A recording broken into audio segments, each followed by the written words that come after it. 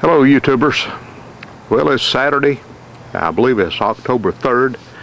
The year is 2009, and I thought I'd get on and get the camera out and do a little bit of an update.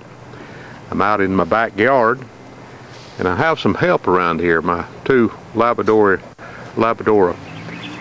Retriever puppies, I guess they're grown dogs now, they're a year old, are kind of wandering around. So if you see some commotion here with the camera, you'll know one of them is knocked over the tripod, or maybe the biggest one, Big Daddy, likes to try to get up in my lap. He likes to crawl up in my lap when I'm sitting down. I'm sitting down out far back side of my backyard, out next to my bamboo garden, and I thought I'd just come out and talk a little bit.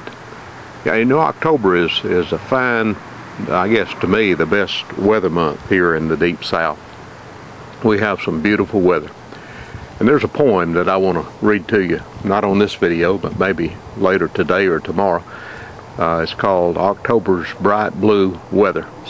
And I want to turn the camera around here and show you why that poem is appropriate for this time of the year in Alabama. I've kind of pointed the camera there up toward the sky. You can see it's pointing through some of the bamboo branches, and there's still one of our deciduous trees over there that still has green leaves on it. Leaves haven't changed around here yet. The color is still green. There's beginning to be just a little bit of light, very light yellows and brown in the trees. And due to some dry weather, some leaves have fallen on the ground already, but we're definitely not in our leaf color change time of year here. But take a look at that sky there. You may hear the wind blowing around a little bit. The wind's kind of up today, but that is crystal clear, bright blue, deep south, northeastern Alabama weather, blue sky. So later on I'll read that poem to you about this beautiful blue sky in this time of the year here in Alabama. And last night is also clear, and the stars were just glistening, and we had almost a full moon last night, and the moon was so bright that it was casting sharp shadows on the ground. And I got up sometime during the night and looked outside, and the moon was so bright it looked like there had been a snow on the ground. The ground was almost white with the moonlight last night due to being such clear skies. Okay, I've got the camera back around on me now. I want to show you some of the things, you know, if you've watched my videos over the past few months. Let me get my refreshment open here. I'm an addict for Coca-Cola Diet Coke. I drink too many of them. One of my vices, I guess a man is due a few vices, and Diet Coke is one of my vices. I just drink too many of them, but I sure do like them. Well, what I was saying, if you watch my videos over the past few months, you know I've remodeled. We've been remodeling on my house here for the past 3 years. Got an old house here. It's almost 40 years old now. Well, 30 years old now. Built in 1979. And we've decided to remodel it and been doing some things inside and outside, and practically have made a new house out of it. But one of the things I didn't have, and I've always wanted, and I've never, you heard one of the dogs there. That is Big Daddy. Let's see, no, that is Little Bit telling Big Daddy to stay away from her master. She's here behind me, and the big dog, the bigger one, has come up, and she didn't like it too much. So you hear all that commotion. She's not mean at all. She has a bad growl and bark, and that's about as far as it goes. They're just two big clowns. Hush, hush, hush. I told you they'd probably get in the video. Anyway, what I was saying, I've always wanted an outside garage, and I want to show you, I'm building a two-story, I guess it's a barn really, that kind of matches the far end of my house. And I want to get down and show you what the far end of the house looks like in case you've forgotten. And then I'll come back and take a picture of, it's in the process of being built. Have the slab poured and have some of the walls up. But I'll come back. I'm having to dodge the puppy here with my Diet Coke. He's after the Diet Coke.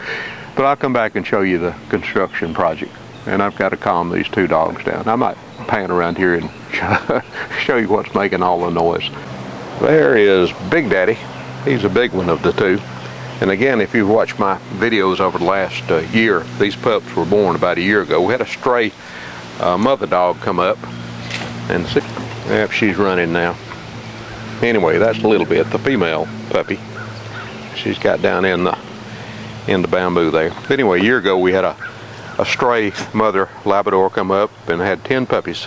If you want to see those, you can go back in my video, some of my old videos, and see them. And we kept 2 of the puppies, and they're full grown now. They weigh about 100 pounds, about 100 pounds a piece, and it's hard to keep up with. Go back and lay down. So there's a little bit. A little female. She was the runt. Around in Alabama we call them runts, a small dog out of the litter. And then Big Daddy, the male, was one of the bigger ones. But they get along pretty good. But a little bit there keeps Big Daddy pretty straight. She'll fuss at him about when they're eating, and she'll fuss at him about when he's getting more attention than she is. So okay, I'm going to shut it off and move on with the video. And old Little Bit has decided that on this bright blue October day, she thinks she'll just take a nap, I guess.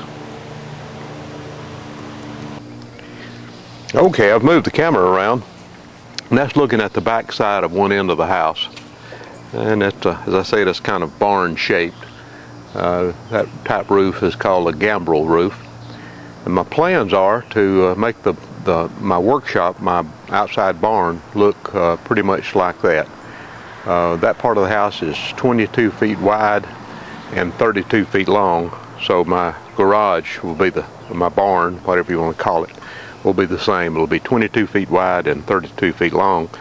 And down below we'll have a workshop and a area for things that need to be done there. And then upstairs there'll be a storage area. So I'm going to shut it off again and move around and show you the progress on the garage.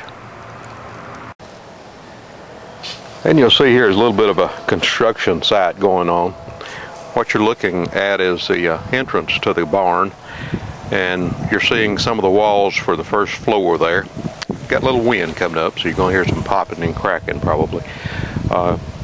You see the open for a 10-foot roll-up door there in front. And if you'll notice, in the middle of the slab, there's a concrete slab there that measures 22 feet by 32 feet.